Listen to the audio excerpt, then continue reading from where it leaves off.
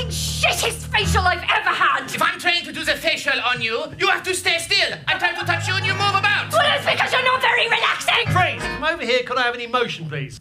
Sorrow. I've been waiting 8 months for this facial.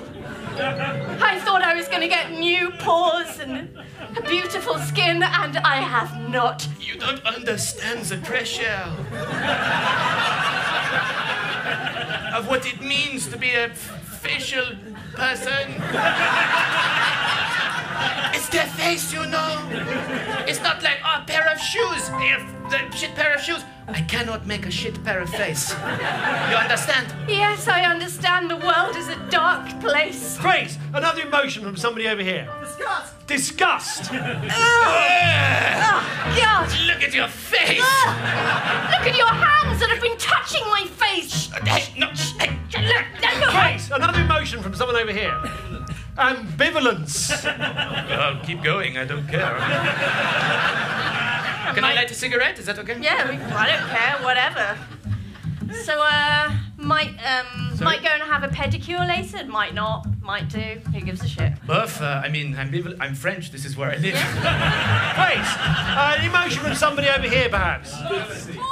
Horny! You know, I love the French. What's on your leg? Moisturizer. You know, there are many different kinds of facial that one can receive. I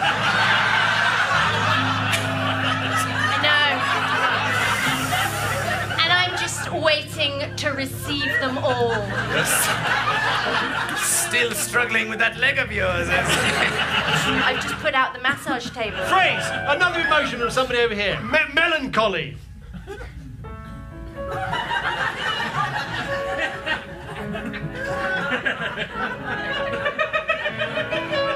I remember when my mother used to give me facials.